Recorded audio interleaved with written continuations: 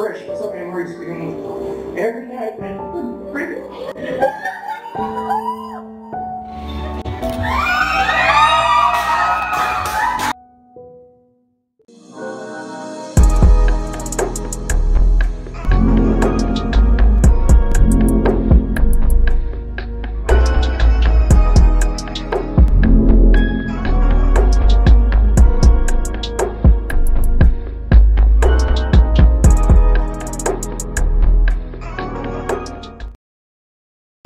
Ito na yun. Ito na yung totoong it's time. Sabi nga ni Junie Boy. Magpo-propose na ako kay Boss Love, kay Cherry. Tagal ko nang pinagpipray at pinaplano to supposedly last May 2020, before or after our anniversary. Doon ako magpo-propose sa kanya. Unfortunately, may kinaharap tayong pandemic, so pinagpaliban ko na muna.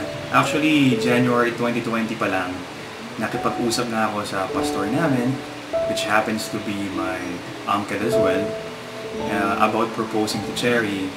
It's just that hindi ko lang siya na-document that time kasi hindi pa ako ganun ka-active mag-vlog. Pero that's the first thing that I did, na makipag-usap sa kanya para mabigyan din tayo ng advices and tips. Though kakanvas na tayo at nag-check na rin ang ring. I've been dreaming talaga itong moment na to na magpo-propose ako, and gusto ko talaga na documented siya para, you know, kahit lumipas na ang taon and pwede namin balikan at of course makita din ng mga kids namin in the future. Kaya talagang pinaghandaan at pinag-pray ko ito. At the same time, mahirap din kasi ma-surprise si Boss Love. Makakatunog talaga siya eh. Like the last time na nag-surprise ako nung birthday niya, epic feel yun. So kailangan talagang maingat tayo. Ang talagang plano is, habang nagpe-preach si Tito, basically gagawa siya ng illustration. Natatawag siya ng pairs, couples sa church. And then kami yung last na couple na tatawagin para hindi halata, di ba? At doon, i-ask niya yung mga couple na yun if ano yung masasabi nila sa partners nila. And then, doon ang mangyayari yung proposal natin.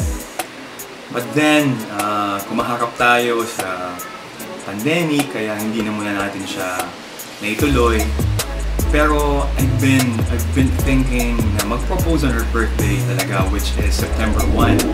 Pero undecided pa ako that time. So while praying on it, si Tito Ricky na mismo yung nag-follow up sa akin about the plan. Out of nowhere. That's last July 28. So that's it. That's just what I needed.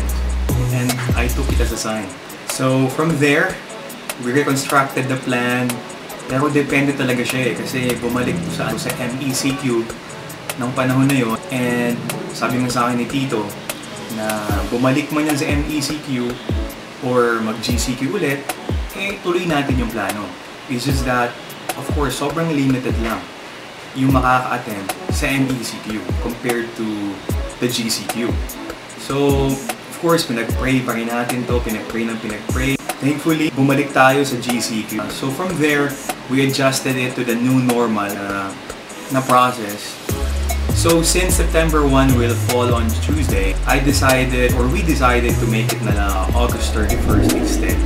At the same time, holiday. At para makapunta din yung mga malalapit sa kanya at sa amin.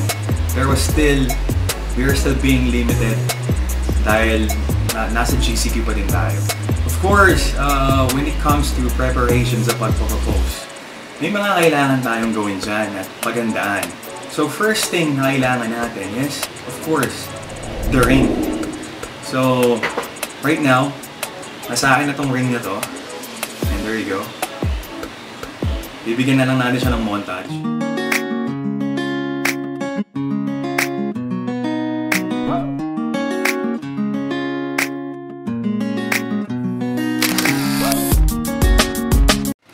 At first, of course, hindi ko alam kung ano yung size ng palasingsingan ni Boss Love. So, nagtanong-tanong ako sa mga close friends na nakapag-propose na para magkaroon tayo ng idea. Buti na lang at may ka-work ako na tinulungan talaga ako to buy a ring. Binalikan ko yung usapan namin actually. It was December 18th to be exact. Na-finalize at nakuha ko yung ring na to by February 21st. So, nung pagkakuha ko na ito, pinatago ko agad ito kay Lola. Yun, sabay na din ako nagpaalam sa family ko, kay Mami, kay Dusel, nagsabi sa kanila na ito nga, magpapropose na ako. Of course, they were all happy and sinabi sa akin na finally, okay. So, andun naman yung full support nila sa akin. Paano ko nakuha ang sukat ng palasingsingan ni Boss Love? Mahilig kasi siya sa jewelries. One time, hiniram ko lang. At nilaro ko yung sing-sing at sinukat-sukat ko lang at kwentuhan ko lang siya para mawala yung attention niya doon. Tapos, nilagay ko na sa bag ko. Tapos, pinahiram ako ni May ng sukatan. So, nung pag-uwi ko ng bahay, pinagtapat ko lang siya at doon ko nakuha yung sukat ng palasingsingan. So, talagang dumiskarte lang tayo. Decor and design. Sa unang plano is normal service lang sa church to, so no need na to design it. Since online church services pa din kami, hindi pa din bumabalik para magkaroon ng physical service sa church, need natin na ma-decoratean yung church natin. So ito yung isa sa pinaka-thankful ako kasi hindi ko na kailangan lumayo or para mag-rent pa. Normally, if magpapabadong decor tayo, it would really cost us, di ba? So buti na lang is expertise to ng mami ko. So, hindi na ako nahirapan pa. Kaya, so thank you so much, Mami. I love you.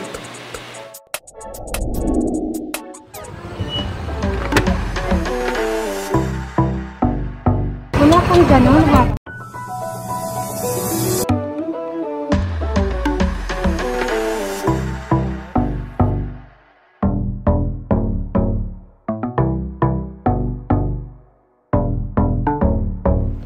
Yes, so ngayon, it's the 6th day before the awaiting event. And of course, it's one of the preparation na, kailangan natin pagandaan. So, wala na tayo ibang lalapitan sa mga decorations. Of course, ang aking mommy. Okay?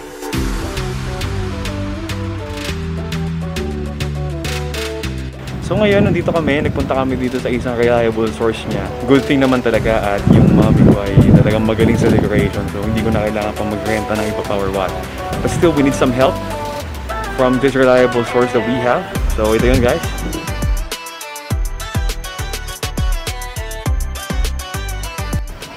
Kumusta po? Hello po. For documenting lang po, para po sa video na gagawin for preparation.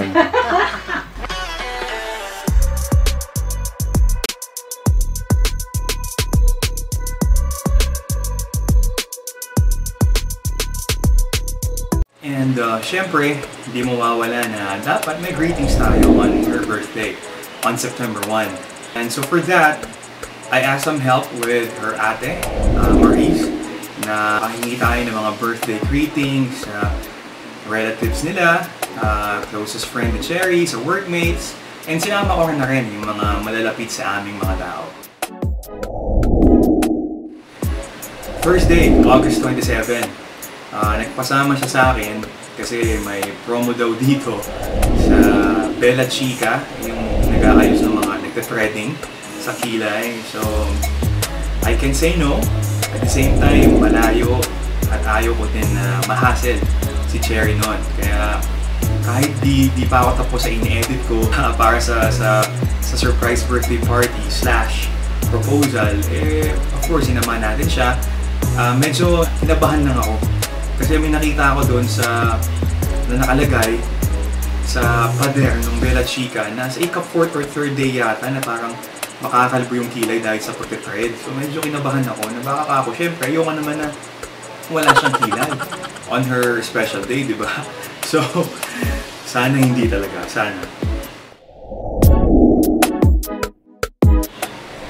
Friday, August 28, nagkaayaan ulit. Inaya ako ni Boss Love na mag-romantic baboy kasama yung mga workmates niya.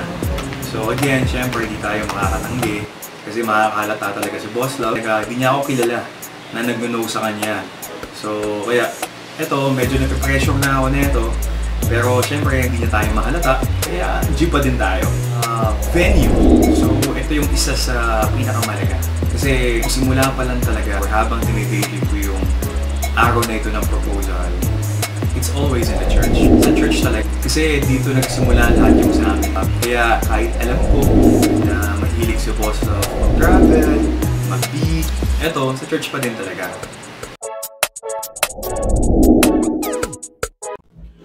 Well, day second for the waiting event. So, medyo okay pa naman tayo. Hindi pa nakakaramdam ng medyo kaba. So, ngayong araw na ito ay agenda for today is papa-haircut tayo. Para naman pagdating ng mismong event, medyo mukha naman tayong tao, di ba? So, yun guys, buwas na yung ating most awaiting event. And, siguro bukas kakabahan na ako nito. So, yep. Bye guys!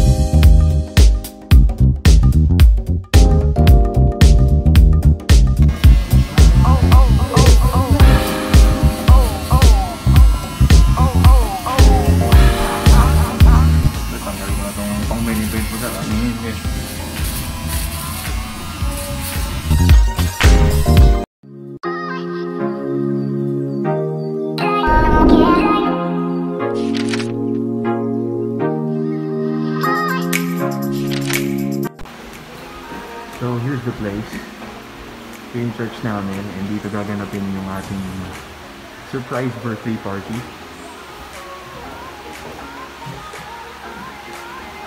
Surprise birthday party and proposal. So ito yan. So bakanting-bakante ito ngayon. So ito yung mami ko. Gumagawa na ng kanyang expertise. Yan. Tingnan natin yung magiging before and after nito. Okay. So dito mangyayari yung meeting nila by 3 PM bukas. Yan. Dito mangyayari yung meeting nila by 3 PM. Ayusin natin yan. So ngayon, wala pa siyang cover. Pero may lagay naman ng kortina. So bukas, maya lalagyan namin ng kortina yan. Dito yung call time ni Tito Ricky na 2:45 na meeting sa mga dancers para sa event ng anniversary ng church. So dito sila meeting, and then paglabas dito sa pinto, senyas, yan. Diyan na yung surprise magaganap. Yon, so natabayan na natin.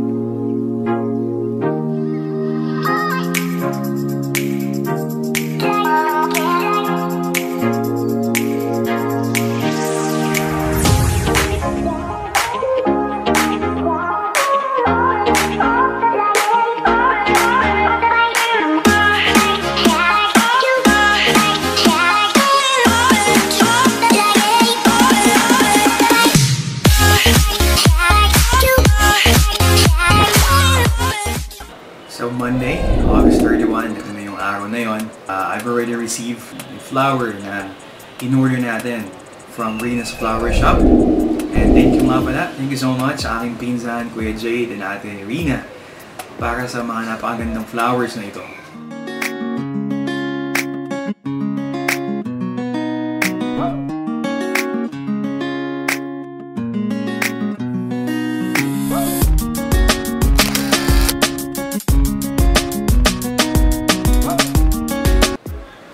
Then, nagpasama ako sa sister ko kanina para bumili ng cake sa contest.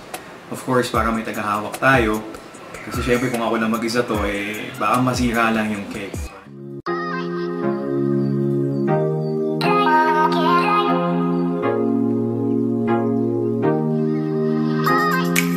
Okay. Thank you. Okay.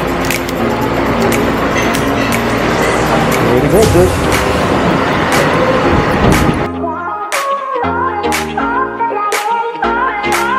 Then, nagpunta naman ako sa Watson's na ito para bumili ng fake nails, yung kinakabit. Kasi, syempre, as pagkakaalam sa mga babae na presentable, syempre, yung mga nails nila kapag proposal time, di ba? So, comment down below if tama ba yung thoughts na ganon. Pero isiningit ko naman. Sinabi ko kay Cherry na since inayos siya ng ating nakahapon na magpa-parlor, sabi ko isabay niya na yung pagpapamanicure. Kaya lang sabi niya ayaw daw niya. So, ako na lang gumawa ng paraan. So, ito yon.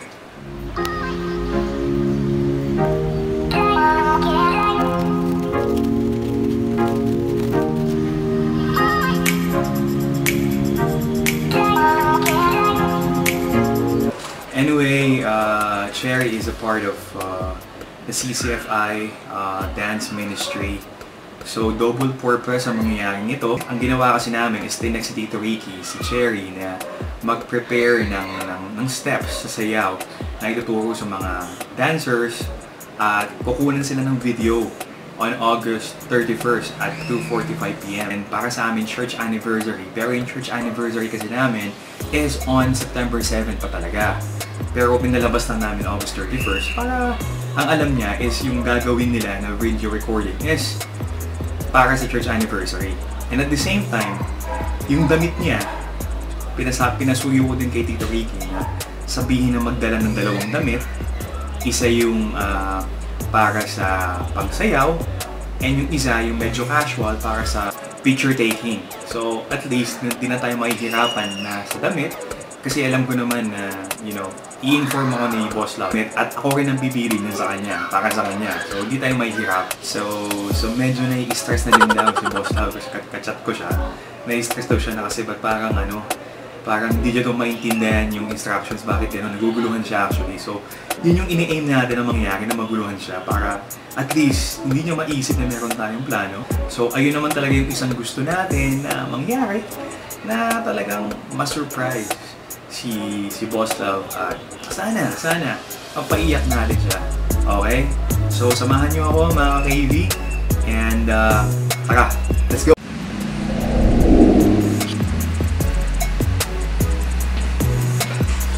Well, this is it. This is the day.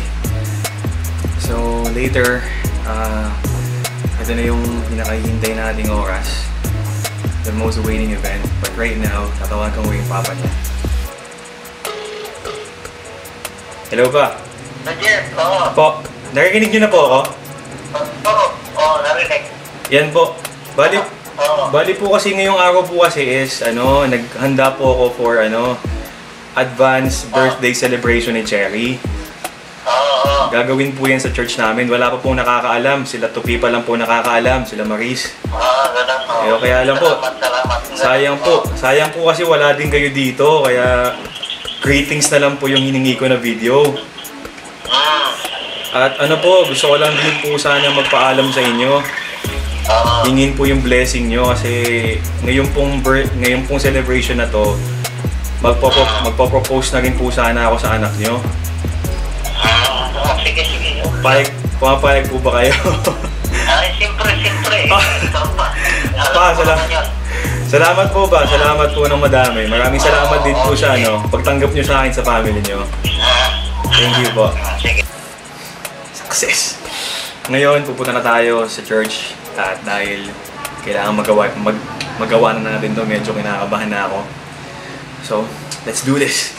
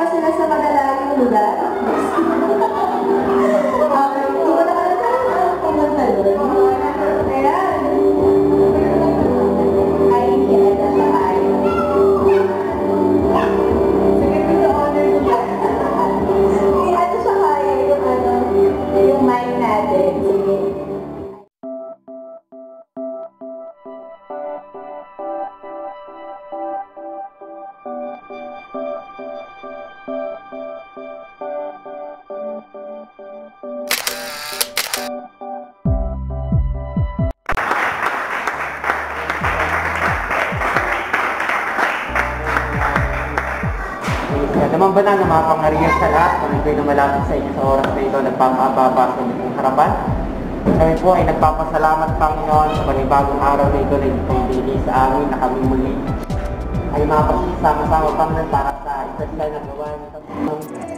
Nakaraan pala kasi nga sinabi ko na din kay Jave, si Pastor Nicky nag-message sa akin, tapos complete yung parang building na pati ko gagawin ng mga pupunta nandun. So medyo na-question na din ako and medyo weird na din si Jave kagabi pa. Kasi ang dami niyang binibili na dadalhin. Tapos although inisip ko ba naman na mag-anniversary, church anniversary kasi. Alam mo ba yung church anniversary? Yes, ano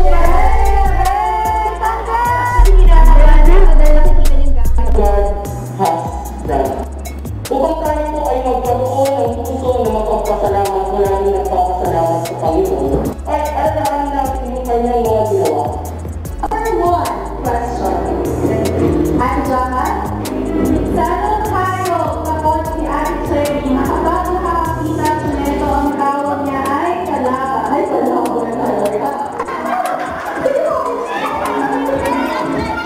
Ano po? Ay, perfect. Yes. Pero ito last year, this year lang. This year. Kasama ko namin si Ate Cherry.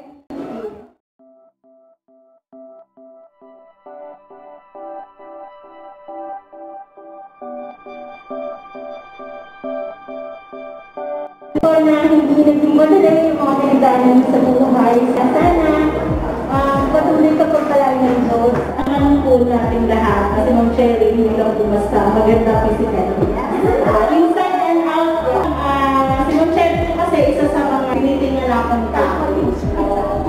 kailangan mo kami, nandito na kami, mga kaibigan mo, ka-churchmate mo.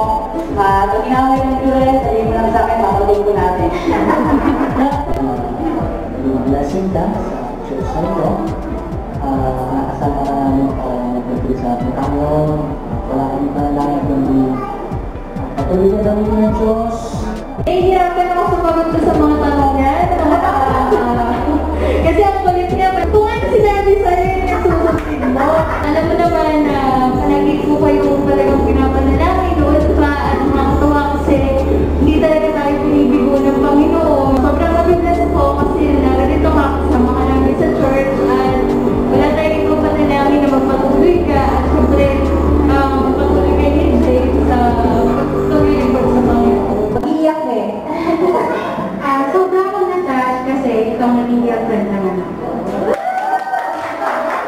Kasi, nung wala pa siyang girlfriend in 2 years na nagpahinga siya, maiitin ang ulo niya. So ngayon, ito pala bang buhay. Hindi na kami masyadong nag-aaway kasi nandyan ka na. Masyado kami natas ni nanay, masyado kang ma-care, mabalik sa amin, sa pamilya namin. This is it. At kinakabahan na ako. Malapit na to. Malapit na tayo sa portion na to. Head of Multimedia, Head of Multimedia, Pastor Zomar.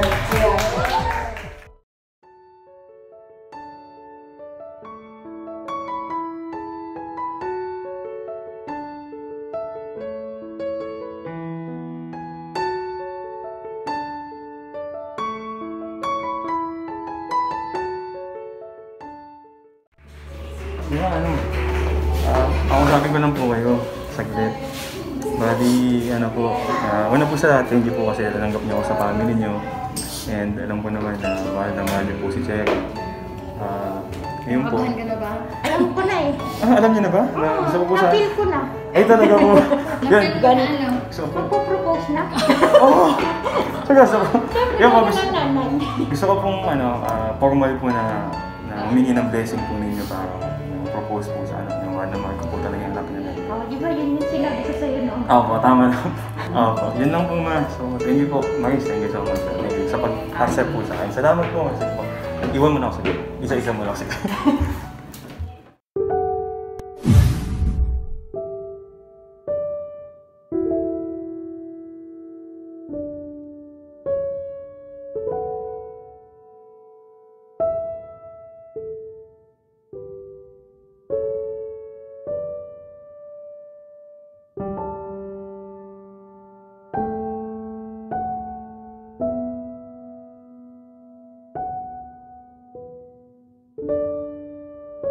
Also, most especially is, of course, you lead me much closer to God. And ito talaga yung isa sa mga pinag-pray ko, alam niya ni Tito Ricky, alam niya ng mom ko, na every night, hindi ako talaga sa...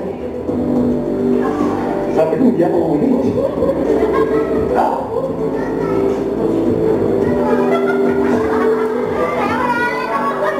Hindi, kaya natin ito.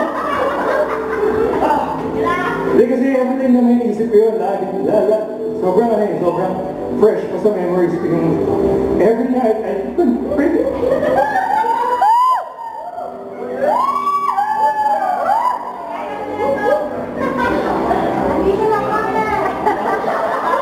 Yun nga, pinag-pray by God na gusto ko yung Christ-centered relationship and naalala ko before, nakikita ko sila Pastor Chris, Sister Aida, Pastor Jomar, si Tina, Pastor Pop, si Maurice, pinsan ko, si R.A.,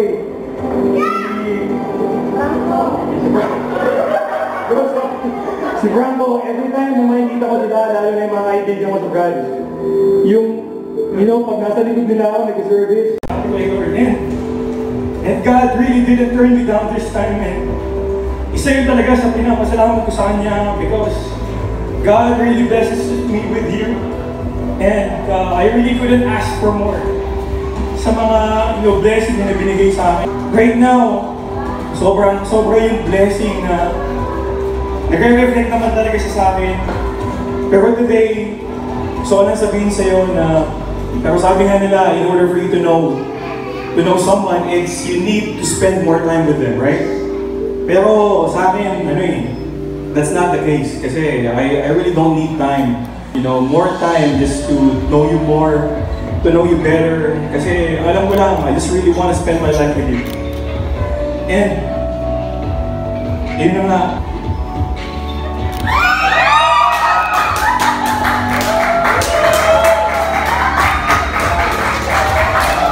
So nagpasalamat kay God dahil sa buhay mo. Kasi you really bring out the best in me. And nagpaalam na rin ako kay Papa. Kanina tinawagan ko siya. Kanina kinausap ko si Mama doon.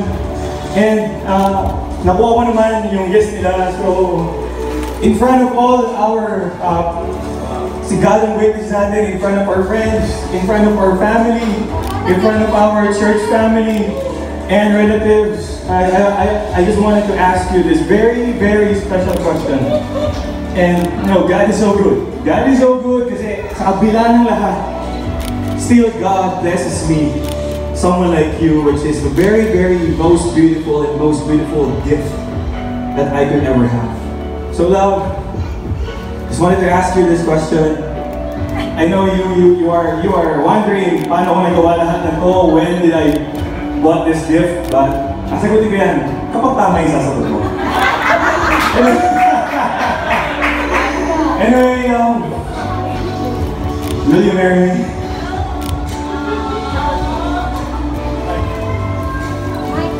Will you marry me?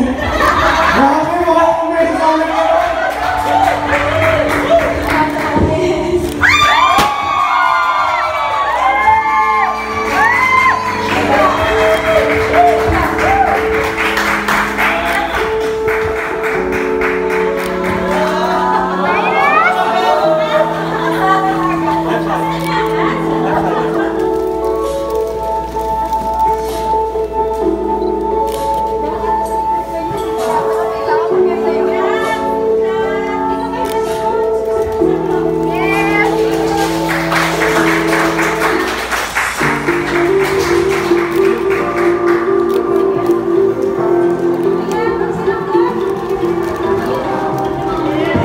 Thank you sa lahat for making this event possible. And